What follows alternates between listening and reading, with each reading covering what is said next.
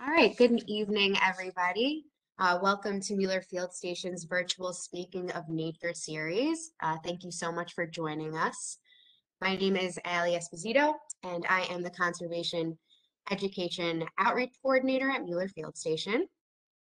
For those of you who are joining us for the first time, Mueller Field Station is part of Finger Lakes Community College, and the field station itself is located at the south end of Honeyway Lake. So at Mueller, we offer a bunch of different environmental education programs for K through 12 students, college students, and community members. And if you'd like to keep up to date on what we're doing here, the different events and programs that we offer, you can follow us on Facebook and Instagram. And we also have a monthly newsletter that you can subscribe to. So just, an update on our next Speaking of Nature event. That one is scheduled for December 14th. And this will be a presentation on maple syrup and honey production. And this will be given by Joe Hurley at Kettle Ridge Farm. So that should be cool. All of our Speaking of Natures, they're recorded and we post them on our YouTube channel. So if you've missed any in the past, if you're interested in the other topics we've covered, you can go ahead and check us out on YouTube. Okay, so I think that's all of the info I wanted to share about that. So joining us tonight is Angela Cannon-Crothers, and she will be diving into nature journaling with us tonight. And nature journaling, I love it. It's an ideal way to explore, observe, and connect to the natural world, and anybody can do it. And it's a really nice, tool to bring into your classroom or, just into your life. And Angie will tell us all about that. So a little bit about Angie. She is the Forest School and Interpretive Programs Coordinator at Rochester Museum of Science Cumming Nature Center. So maybe you've heard of this place. It's beautiful. It's amazing. It's fairly close to Mueller Field Station. Definitely a different environment and habitat, but beautiful space. And she is a former cloud collector, sounds amazing, and wilderness ranger. She has taught in the Conservation and Horticulture Department at FLCC, and she was teaching there for over a decade. I was fortunate enough to have her as an instructor. She has published articles, poetry, and prose in many regional and national magazines, literary journals, and anthologies. And she's published a children's book, a novel, and a book on herbs and seasonal celebrations. She holds an MS in environmental education and undergraduate degrees in ecology and environmental science. She has many primitive skills, and she definitely enjoys hiking with her new puppy, Rhubarb, who is super adorable. So before I pass it over to you, Angie, this Speaking of Nature is a little bit different. Typically, everybody's muted the entire time. We have the video turned off, but we are going to give you sharing capabilities. So you'll be able to unmute yourself and come onto video if you'd like towards the end of Angie's presentation. She's going to have an interactive nature journaling portion of it. So hop on if you'd like. If you want to unmute yourself and use the video, you'll be able to do that. So Angie, I'm done speaking and over to you. Oh, Allie, thank you for such a wonderful introduction. And it's really fun to be here. I'm going to present a short PowerPoint about nature journaling, hopefully offer some inspiration and lots of ideas for you. And then we're going to actually do 2 sketching exercises and 2 short writing exercises together. Hopefully we'll have time to share some of those. And I'm going to open up the presentation. Give me just a second. Should be able to get it here.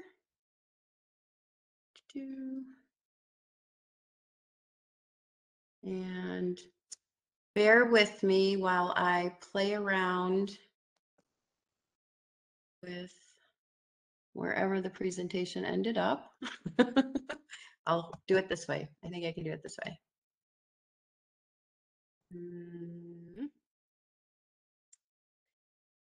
And I think this is working. All right.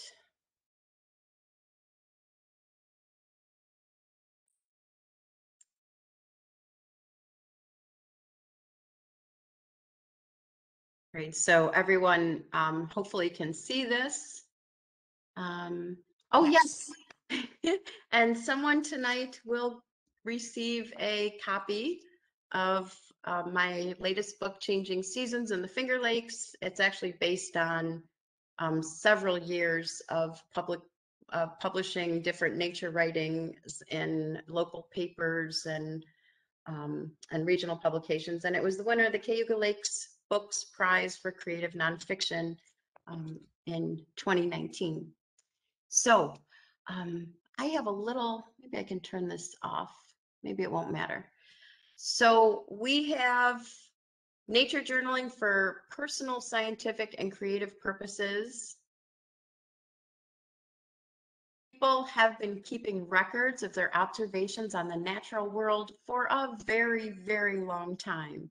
Looking at seasonal changes, looking at the hours of daylight, looking at the stars, how the plants changed, how the seasons changed. It's really been a very human tradition to try to record and anticipate different changes. For such a long time, from indigenous petroglyphs where they're looking at stars and astral events, to ancient sea captain logbooks as people sailed and voyaged around the planet. They have been keeping records. Many well-known explorers, writers, scientists, artists, and inventors have kept journals on nature and their scientific observations. Charles Darwin, of course, along the Beagle voyage that he took, looking at all of the adaptations and the natural evolution of species. That's began in his journals. John Muir, Lewis and Clark, the expeditions across the country. President Jefferson asked them specifically to keep logbooks and keep journals of their discoveries and what they were finding. So this whole science of observing nature and seasonal changes is the science of phenology. And a couple of points during the presentation, I'm going to read some short excerpts from the book, my book. And this one is on phenology. And it's from the opening chapter, March, What Are We Waiting For? Phenology is the study of seasonal occurrences. Such occurrences are the notable times when the wood frogs first quack or the spring peepers begin peeping. Such quaint records of the past help gardeners know when to plant peas. Morning cloak butterfly enthusiasts recognize when to be peeking under eaves. The feeders of hummingbirds know when to set up their sippers, and fiddler foragers learn when to foray. As well, keeping track of daily temperature and precipitation is one way to try and understand the fickleness of weather. The long-term tracking of such seasonal happenings aids all of us in better understanding changing climates and a warming world. Melting ice caps and glaciers are not the only signs of global warming. Migratory birds sense it, whales swim in it, bark beetles, adelgid, and insects with crunching mandibles flourish in it. Trees and herbs and even soil microbes all react in one way or another to seasonal changes. Such subtle warmth has a tug on all living things. So with nature journaling, we are involved in studying and connecting and looking at symmetry, relationships, and observation, looking at structure of plants and animals. So it involves many of our learnings and our way of viewing the world and seeing the world. But even more than that, nature journaling is a pause button. It's opening a door to the mindfulness of meditation. It's a place for reflection and a space for your thoughts. It's a place for observation and recordings of the natural world, a chance to ponder, a chance to look at the dates of when you're noting what's arriving, what is first coming up. It's really a process of attention that is both a study and can be an art as well. And I meant to preface this whole program with the fact that I really am not an artist.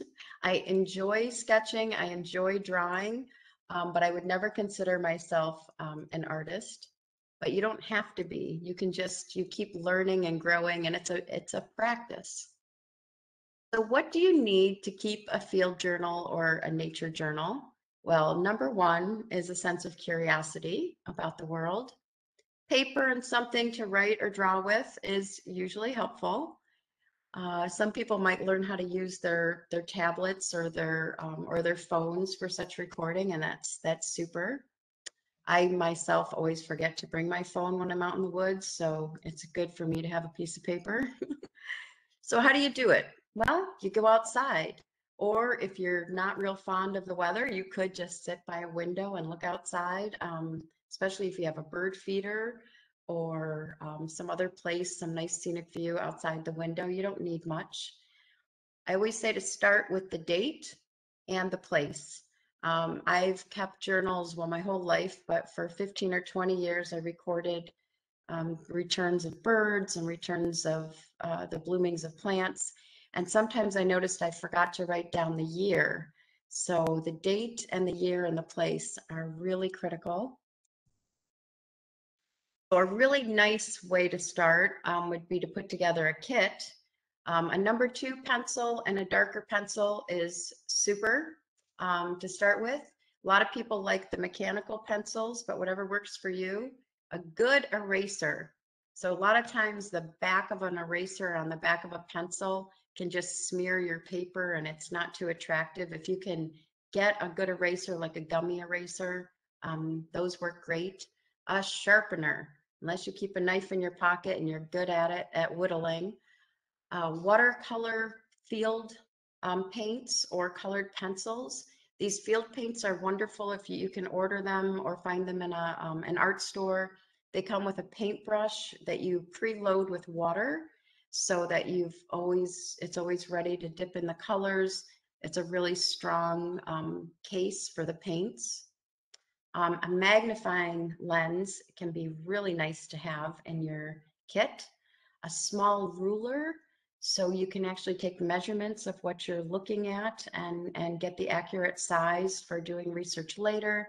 Oh, and a journal, sketchbook, again, or paper on a clipboard works just fine as well. So you want to record, again, the date, the place. You can record the county, as much details about where you are, the weather, and then start right in on your observations. They might be words, they might be sketches, they might be just little notes. So what you really want to do is be able to explore your curiosity and your sense of wonder, like I did with this skunk cabbage. And I'm going to read a little bit about skunk cabbage to you because I think skunk cabbage is absolutely amazing. Odoriferous skunk cabbage roars within the soil before spring has fully sprung. Skunk cabbage, aptly named for its stench, exhibits the rare quality among plants known as thermogenesis. It raises its temperature to actually melt snow and icy soil around its bud. All life creates some heat, I suppose, but theirs is so evident. Just as amazing as their heat is the fact that any one of these wetland stinkers could be hundreds of years old, possibly 1,000 years old. The skunk cabbages are our elders. Creating heat is the plant's survival strategy for earlier pollination, earlier spreading into the swamp, protection. In March, the skunk cabbage bloom is shaped like a carnivorous pitcher plant or the toe of the shoe of a mischievous elf. If I whispered to the cabbage that we humans are creating heat too, would the cabbage nod in understanding? Would the cabbage ask if this was our survival strategy also? How would I reply? So as you start journaling, you can add your own details, thoughts, or personal reflections. Consider all of your senses, what you see, what you hear, what you smell, what you feel. And I also like to suggest people add what they know, what do they think, and what do they wonder about what they're looking at. And it is November, and people might think this isn't the time for nature journaling, but winter is no exception to getting outdoors to record the wonder of the natural world. Quite the opposite. And these pages here were made in the middle of winter. And again, there was a few pages that I have in this presentation that are from the winter time. Fingerless mitts are helpful. And again, if you really don't want to be out there in the cold, sitting by a window is a fine place to do some nature journaling as well. You can do study sketches using quick gestures, an animal or a plant in different forms, in different positions, in order to gain some more familiarity with the subject that you're looking at. The one side here that has the plants, I was actually doing a study on some very, very similar plants that I sometimes struggle with telling apart. So I thought by drawing them and really studying them and getting to know them, it would help me identify them in the field more quickly. Especially when you like to eat some of them, it's good to know which one is which. Including measurements, coloring, behaviors, adding some of the text in there is a beautiful diagrammic type of drawing that you can add to your journal. And you can use your preliminary sketches to do more research later and add some fascinating tidbits of information, add some whimsical notes or thoughts about that plant or subject that you're looking at. Just can make the whole page really a lot of fun. You can draw larger than life. That's where the magnifier comes in handy, or taking a picture of something and blowing it up. Really, really fun to take something that's very, very small and really it brings out the beauty of that subject. So you can include the actual measurements later of what you're looking at, just so that you don't scare anyone that beetle might be of ginormous size or something. And by the way, if you've never looked at maple flowers up close, the male and the female, they are quite spectacular. So you can use your drawings and sketches to create illustrations, scientific type of illustrations for ideas and further practice later. This one is not one of mine, but it goes with one of the short readings I wanted to share here. This is from a chapter called The Art of Deception. And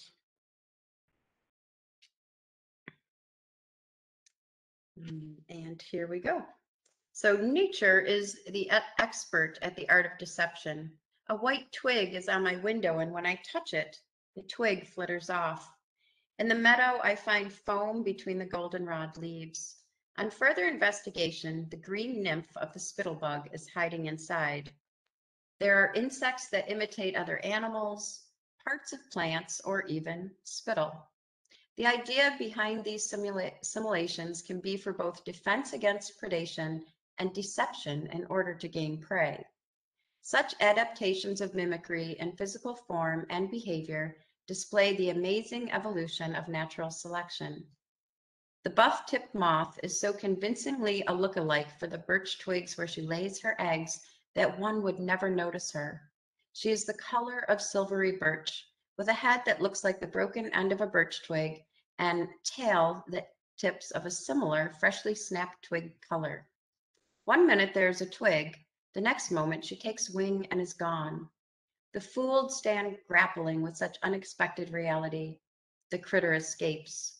If it's me watching a twig turn into a plume moth and fly away, I giggle in surprise. Maybe the world has a sense of humor. How many thousands of years, I wonder, does it take to evolve physical characteristics to something one is not? Does a creature just lean into a tree and spend so much of their life sharing a sense of oneness with that species that over time they become itself a mirror image? Is it like dogs who are said to grow to look like their owners over time? Or couples who in their elder years also begin to resemble one another? Can I too lean against a tree for years and begin to resemble its crusty bark? Would my offspring become more and more tree-like if they did the same? But adaptations take time unless you are, say, a fruit fly. Fruit flies lay about 500 eggs at a time and create a new generation each week. It only takes them about a month to take on a new trait or two. Let me go back here. So you can also try your hand at landscapes. It's really nice to kind of make a little picture frame with your hands, try to get that whole landscape in there. Start with your tallest tree and make sure you include it on the page so it doesn't go off the page. Or if it goes off the page, so what? You know, that'll be beautiful too. Within that landscape, you might want to pull out some nearscapes. So highlight some of the species that reside in that habitat as well and give them a little bit more attention. Landscapes are very popular, very fun. Making messy sketches of animals in motion, you can use later for a more formal sketch or a finished product. It's really fun to try to get those positions that an animal might be doing. You can practice with your own cat or dog before you head out to the field if you like. Using photography for nature journaling is a wonderful tool as well. You can snap pictures with your phone and use these for sketching or watercolor painting later. You might even be able to make a nature journal entirely using photos and adding some text in there. You can use your observations to contribute to citizen science projects, things like Project Feeder Watch, Budburst, and many others. Or you could join a social media platform to connect with other nature journalers, such as the Nature Journal Club on Facebook. This example here is one from the Facebook page from the Nature Journal Club on social media. I really don't post anything on there. I peruse it like crazy. I really don't feel confident enough most of the time to post my things on this page. It's very, very well done. Most of these are done by really fine artists, and every once in a while an amateur like myself comes along and gives me some confidence that maybe I could do it too. So I like to also say get writing out there. So it's not just, nature journaling is not just for artists, it's for thinkers and poets and writers and anyone who has an interest in how the world works. For inspiration, you can read poetry, nature writing, outdoor writing, essays, can all be very inspiring and helpful. This poem art I have on this page is inspired by Walt Whitman, and especially a book I have that is Whitman Illuminated. And it was really fun to do this. So taking notes out there in the field can oftentimes lead to other things. So this was a page from a journal from a few years ago, September Strands. I was weaving together some ideas of what I was noticing about September, what connected it all together. And I ended up with an essay in this book called September Strands. And I'll read you a little bit from here. September is sunflowers slumping their shoulders, heads of falling yellow hair, bent as if in prayer, preparing seeds our winter songbirds can enjoy. In September, the curtain is raised, the unveiling of chlorophyll pigments of orange carotene, red anthocyanin, and yellow xanthophyll in leaves take center stage. September is monarch butterflies and troops of green darner dragonflies gathering, preparing to migrate before a first frost drops crickets in the fields like stones, leaving us a sudden silence. That was just part of the beginning of a much longer essay. So if you want to get those thoughts flowing and you're struggling where to start, another thing to do is create lists. Lists of birds you saw, lists of trails you want to hike, lists of flower names that you know, can all really get your pen moving.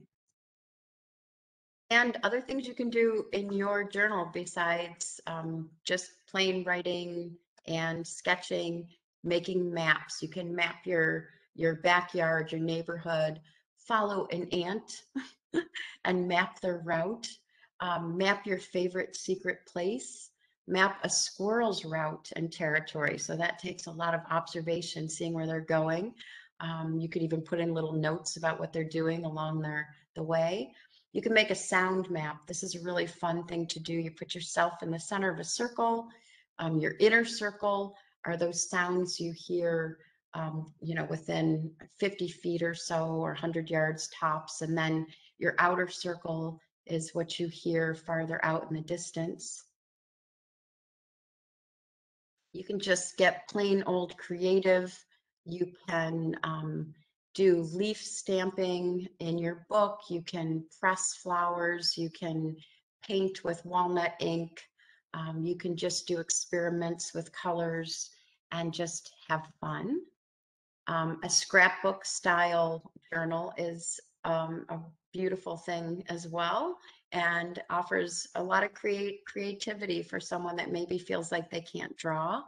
You can do pressed flowers, you can do glued items, leaf rubbings, prints, again, smash art, pressed art, natural inks.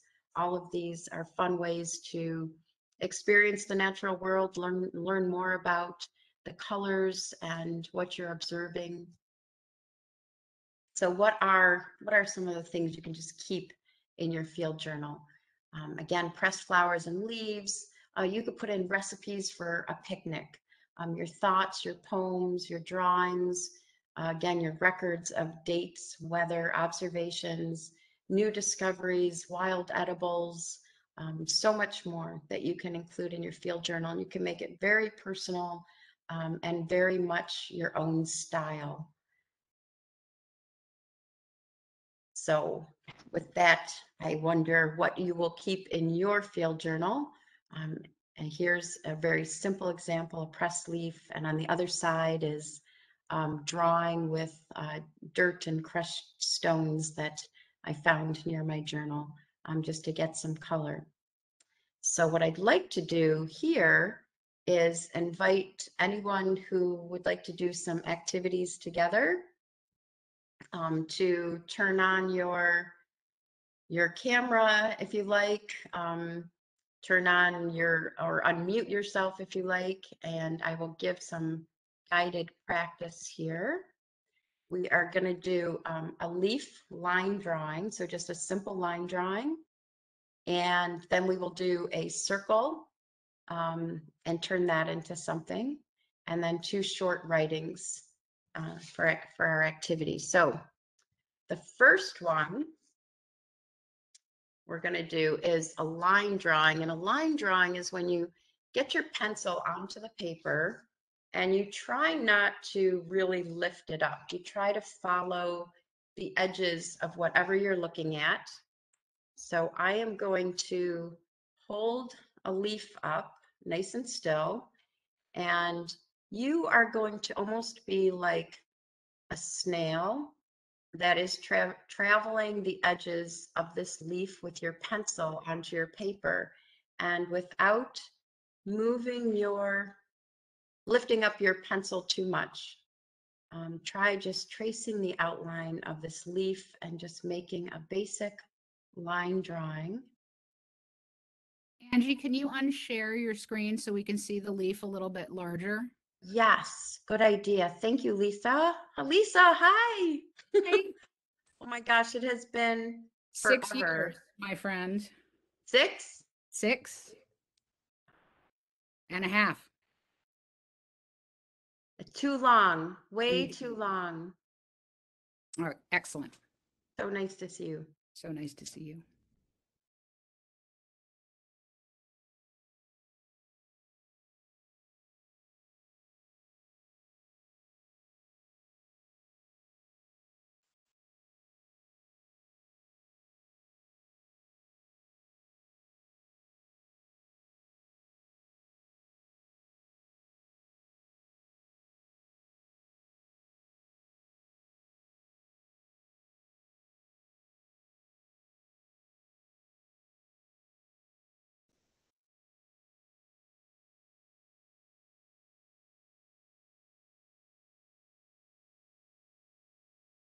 So for now, you're just doing the outline.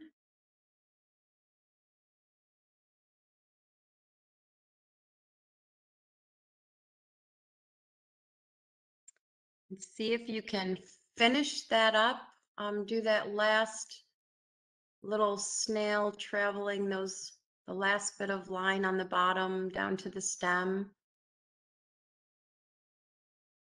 And I love doing this activity with kids because it kind of puts us all on the same level plane, because I'll ask everyone to hold up their line drawing and we can see that we all basically have a shape that looks like the leaf. So I challenge you, if you'd like, to hold up your line drawing and show everyone. You might not be able to see some of them too well. Oh, that's good if you hold them right up. Oh, nice. Nice. Super. Yeah, and most of you would probably even be able to recognize from that that it is some type of oak. And from here, with a basic line drawing, you can add in your center line and some of the veins of the leaf if you wanted to. Just a few more details.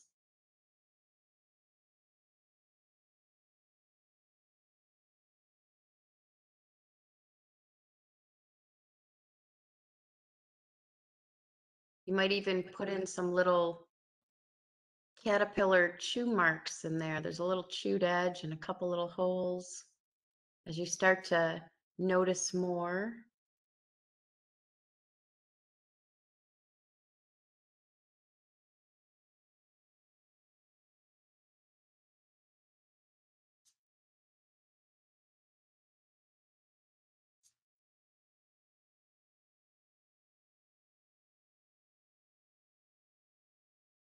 And if you wanted to do a little bit of shading, you can see where there's some darker areas where the leaf is kind of a little wobbly, like it's got a little waving to it. You could just add a little bit of shade, maybe smudge it with your finger afterwards, smudge that pencil mark, and just give it a little bit of depth.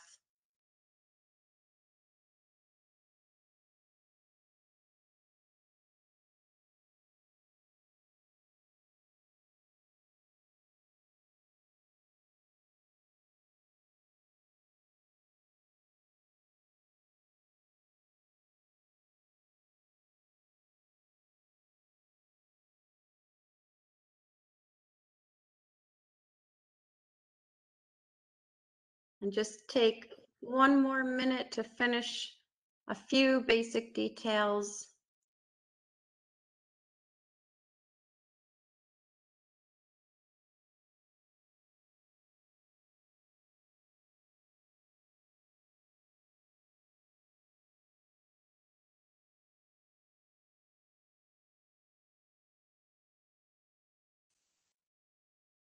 And then if folks would like to share again, we'll actually see some almost entirely new leaves based on just a few simple details that you started to notice.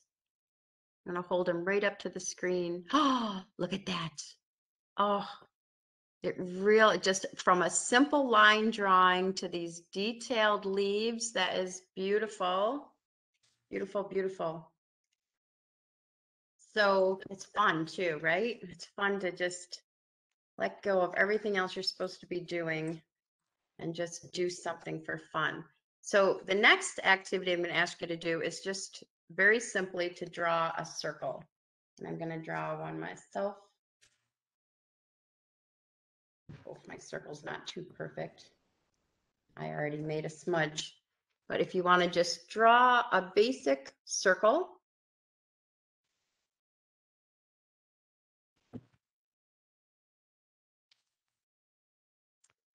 and a circle is very flat, you know, it's flat. Right now it has no dimension, it has no form, and we're going to start to turn our circle into a sphere. So what we're going to want to do is add some shading, and I'll bring this closer in just a minute. We're going to pick one side that the light is coming from, and I'm going to make a little arrow here that's showing that my light is coming from the corner. And then we can just do some simple hashing marks around the opposite side that show a little bit of shade. We can just do straight lines or a smudge. I'm just going to give it a little bit of shade on one side, and the light is coming in on the opposite side.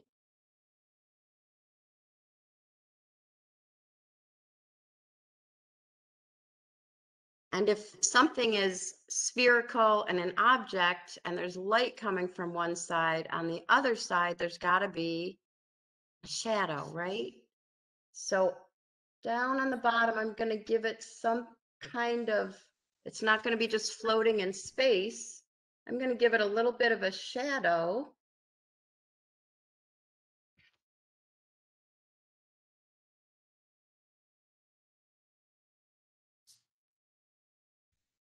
And now I've started to give it a little bit more of a form. It's a little bit more like a sphere than just a flat circle on a piece of paper.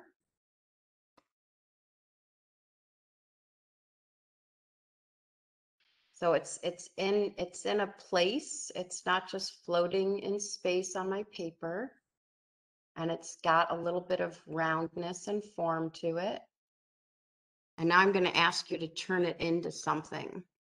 So you can turn it into almost whatever you want. I had picked some rose hips this morning. Wait, let me see if I can get it right here. But then I dropped them, and that famous puppy Rhubarb got into my rose hips, and he thought they were quite delicious. So for a rose hip, you could kind of oval it out a little bit. You could also turn it into an acorn. Acorn has a little bit of a point on the bottom. It's got the cap. You could turn it into an apple, a fruit, whatever you want. Take a minute. You can be creative and silly, whatever you want to do, and see if you can turn that sphere into a subject.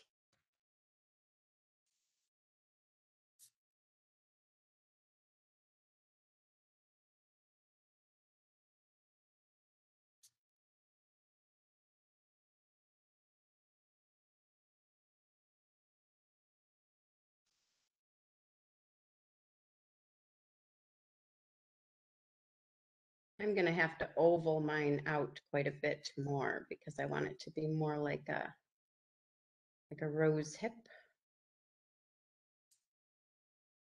I think mine's going to be a half-eaten rose hip.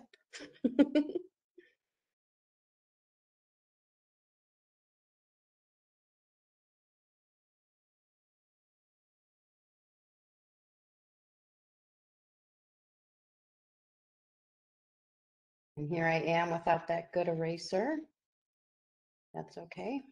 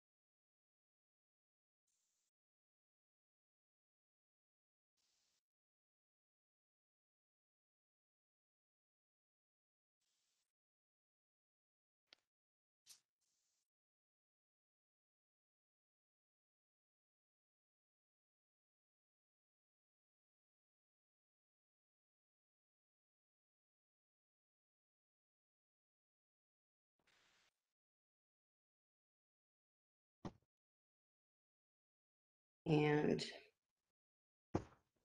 we'll just take another minute here to finish up a couple of details on whatever you turned your sphere into.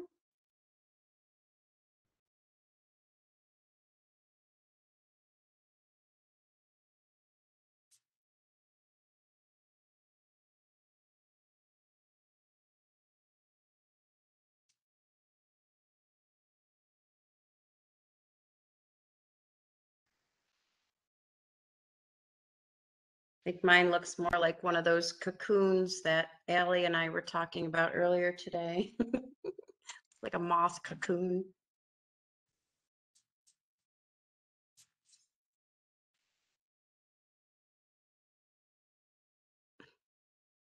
Everybody looks so hard at work. Hate to break anyone's concentration.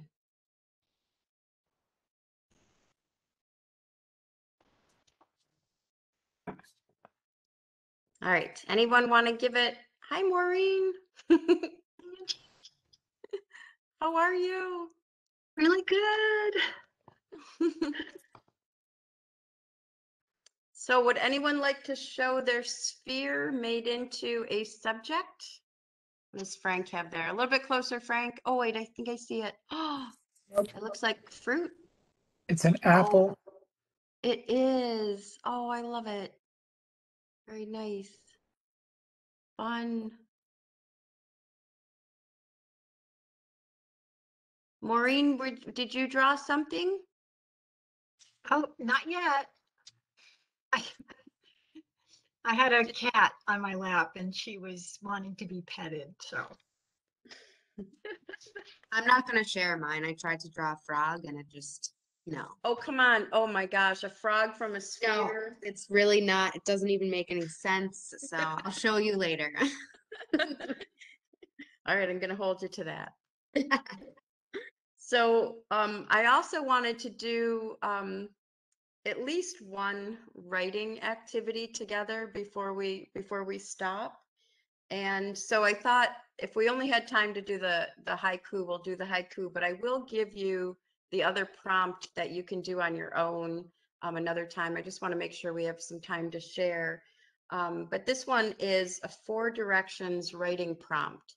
So from wherever you are, if you find an observation spot that you can use frequently, it's always nice to have a place like that, but wherever you might be, in each of the 4 directions, you can, and even if you don't know what they are, just draw yourself 4 directions and write what to the north of you connects you to that place, and a couple of words about what connects you, and what to the south of where you are connects you to the place, and what to the east, and go through all of the directions.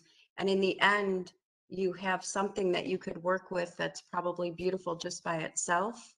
I am connected here by the north winds, by Lake Ontario, by growing up on Irondequoit Bay.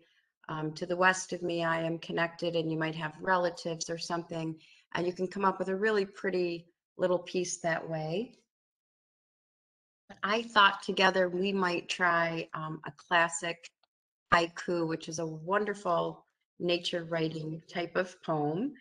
Traditionally, this Japanese poetry was meant to comment on the season or surroundings of where you are at that moment. So season, nature, the whole idea of the 5 syllables, 7 syllable, 5 syllables doesn't entirely translate into English. So I always ask people not to get too caught up on the syllables, but to think about that very closing line as being sort of the pow. And I'll give you some examples. This is The Old Pond by Matsuo Basho. I might not be saying it right, but he's a famous haiku poet. An old silent pond. A frog jumps into the pond. Splash, silence again. And this one is Lighting One Candle by Yosa Busan. The light of a candle is transferred to another candle. spring twilight. So 3 lines. Would you want to hear one more for an example? One more? Okay. Joyce Clement, it's called Birds Punctuate the Days. So 3 lines. Period. One blue egg all summer long, now gone. So if we can take a couple minutes here and create our own haiku, you might think about the weather, the season that we're in, or the place where you are. And we'll take just a couple minutes here.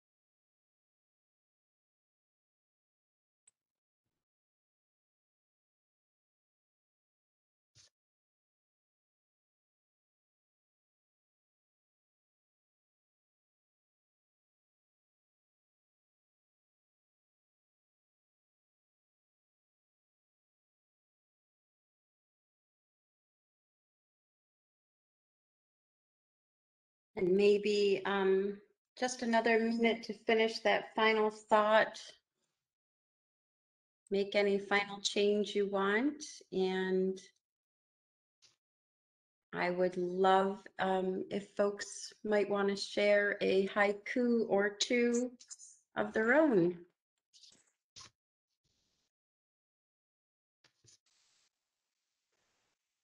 So Kira Stephenson says, oh, let me see if I can see that again. I'll open up the chat. Putting it in the chat's a great idea too. I see the leaves falling. Oh, how they slow me down. Stop. Watch them touch the ground.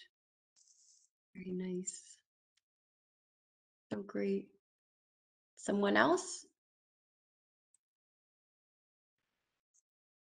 I'll share a couple. I'll read them. Thanks, Frank.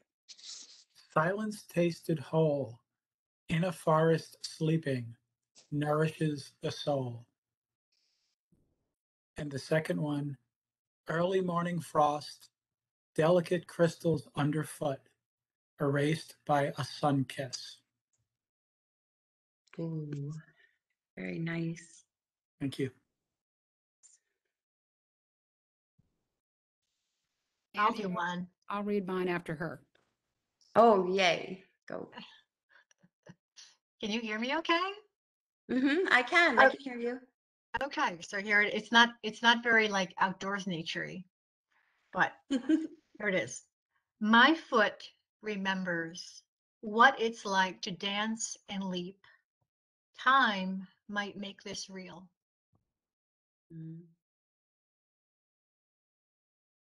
I think it has to do with where you are right now. It might.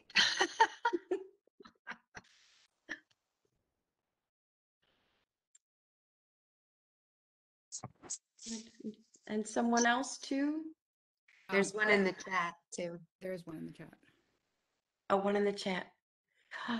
Splitting wood, small spark burning bright, cozy home. Oh, I want to be there. I'll I read have, Ange if okay. you want. Yeah, and then I'll read one too. Go ahead, Lisa. The moon vanishes, hidden by our long shadow. Still, it is unaltered. There's an eclipse tonight, in case anybody didn't know. It's at 1 o'clock in the morning, and it's going to be raining here and 30 degrees, but It'll still be happening. 1 to 4, it doesn't care. I have one, this one's called November. Bronze leaves, cold mud with frosty edges, old buck walking. And then this one doesn't have a title. Red eyes at night, traveling along the yard edge. Skunks. Love that. I'm going to share one. The air is cold. Spiders seek warmth in the bathroom. I let them be. Yes. Look at this. We are all poets. We are all artists. Oh, I think I got, okay, but I don't have my picture. Oh, Well, Kath. you can hear me anyway. Oh, hey, Kate. Yeah, I don't know. I'm not familiar with this program. But anyway, so I moved to a house way, way, way, way high on top of the highest hill. And down below me is Hemlock Lake, but I can't see it from here. I'm just way up and it's way down there. But anyway, high home of mine between sky and lake clouds. And there's such a weird, it's the strangest place because I can have a low ceiling and there's clouds coming up from the lake and I'll be right in between both cloud systems. So neat. So Very beautiful. Thank now you I'll for turn myself sharing. off and try to get my face. Oh, no, it's so nice to see your face. I want to read Catherine put one up too. In Earth's broad shadow, Tonight the beaver moon becomes a drop of blood.